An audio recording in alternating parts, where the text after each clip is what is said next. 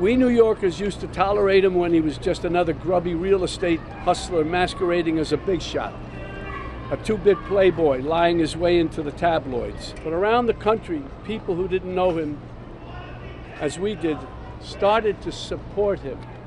They bought into his bullshit. That's why I needed to be involved and wanted to be involved in the new Biden-Harris ad, because it shows the violence of Trump and reminds us that he'll use violence against anyone who stands in the way of his megalomania and greed. But it's a coward's violence.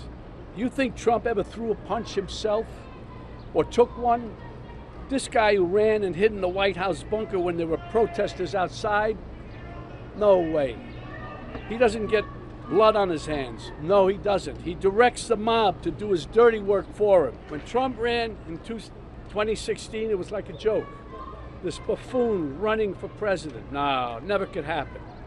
We'd forgotten the lessons of history that showed us other clowns who weren't taken seriously until they became vicious dictators. With Trump, we have a second chance, and no one is laughing now. This is the time to stop him by voting him out once and for all. We don't want to wake up after the election saying, "What, again?